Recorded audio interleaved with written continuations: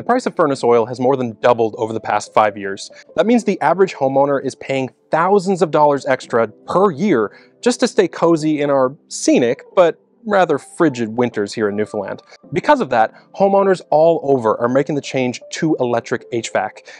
But how do you know what kind of changes that your home needs? I mean, where do you even start? Your first step should be what's called a home energy audit. Learning about your home's energy efficiency as it currently stands is crucial. It'll give you the information you need to pick and choose the right upgrades for your unique situation. Today, we're going to bring in a family who is beginning to make the change over to electric, and we're going to set them up with Josh, the CEO of MISA, and someone who is trained as a home energy auditor. We're going to take the family and you through the process of the home energy audit, breaking it down into an easy-to-follow, step-by-step guide.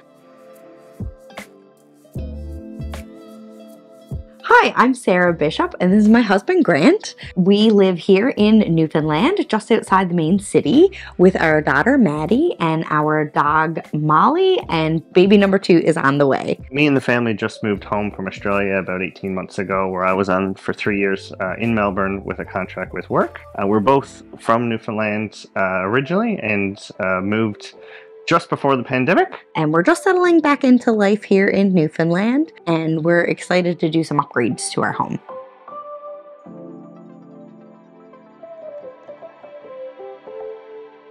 Hi, my name is Josh Green. I'm the CEO and co-founder at MISA. While we're well known for our smart thermostats, our goal for fighting climate change actually came out of my first career path, which was as a home energy auditor. Today, I'm going back to my roots to work with Grant and Sarah on how they can make their home more energy efficient and move to a home in an all-electric future. You touched on the cost of living and home heating costs. Maybe you can tell me a little bit more about what you've experienced. Our first winter back home, when we saw the price of oil, I think we were both pretty taken aback, and we were ready to make those changes definitely sooner rather than later. I do know that I love a warm, cozy house. We were shocked last year at the cost of oil, and even this year, it's late October, and we've already had to have our oil tank filled twice. The main thing last year is we spent just over $6,000 last year just to heat the home.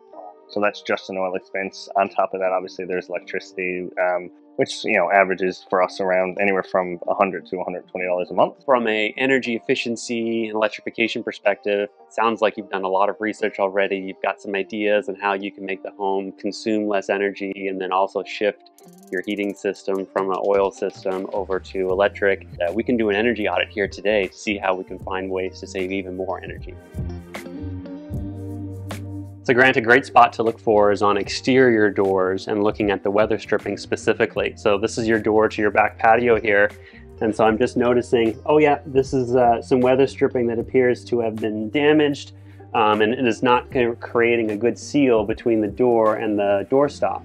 So it's a great idea to replace this door weather stripping to make sure that you have a really great seal there against the doorstop. So another thing to look for is any wall openings. So you're looking for places where there's some wires or cables or even some piping that might be going from the inside to outside. So I think you told me that you found a spot that needed some air sealing.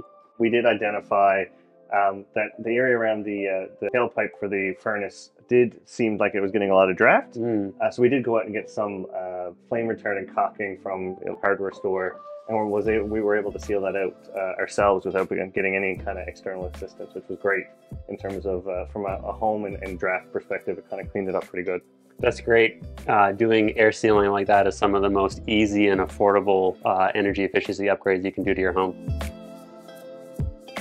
So it's important to look at all the different levels of insulation in the various places in your house. So we're down in your crawl space, and you had said that there was previously a small amount of insulation here, and then you went and upgraded. So maybe just tell me about that. So this is a warm area because the furnace is also down here. So one of the things we did look at, and what we did is we doubled up this crawl space both of the walls and into the rim joists themselves, and then closed off all the outside air gaps, which has really sealed this place in and helped in terms of the main floor and keeping the heat kind of in the home from the main floor.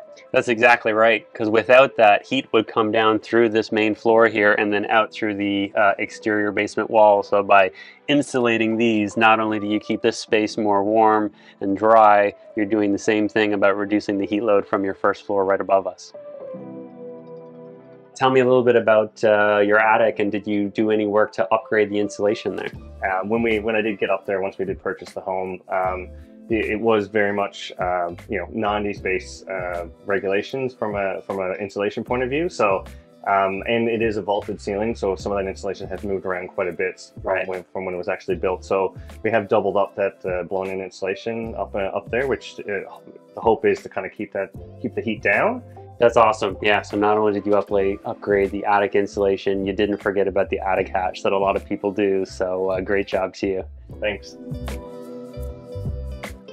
It's obvious that you guys have already taken a lot of great steps to making your home more energy efficient and saving on energy. The next step is the big one that everyone loves, is the heating and cooling system.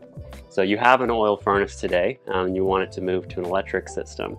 One of the first steps that you took was upgrading your electrical panel from a 200 amp service to a 400 amp service to make sure that you had space and room available.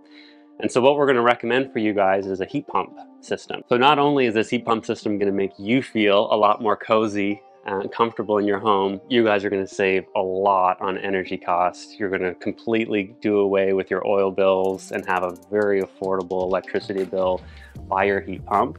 And then the other great news is there's lots of grants in place. The Canada Greener Homes Grant is going to be able to help lower the price of the installation of that heat pump. More money to spend on groceries.